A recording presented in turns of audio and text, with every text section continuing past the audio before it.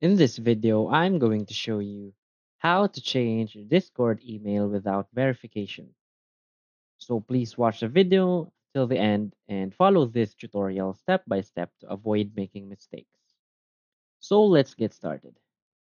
First, if you want to change your Discord email and you don't have access to your old email, because when you change an email on Discord, you will need access to your old email and get a verification code. But if in your case you don't have any access to your email, you can go directly to support.discord.com. So this is the page of Discord support. From here, you just want to click on submit a request.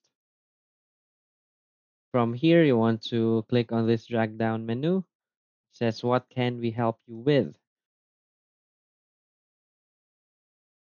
From here, we want to select help and support.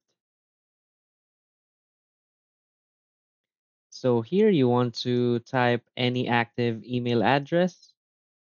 Now here in the type of question, you want to select Discord account credentials. And again, from this Discord account credentials drag down menu, you want to select I no longer have access to my email account. So right here, you just want to put in the subject. So let's say I want to change my email. So from here, you just want to write in the description a brief description about your problem and how you want to change your email. You can also add attachments to support your claim. And from here, you just want to click on submit, and Discord will give you a feedback within a day or two. So that's it. If you find this video helpful, please hit like and subscribe. Thanks.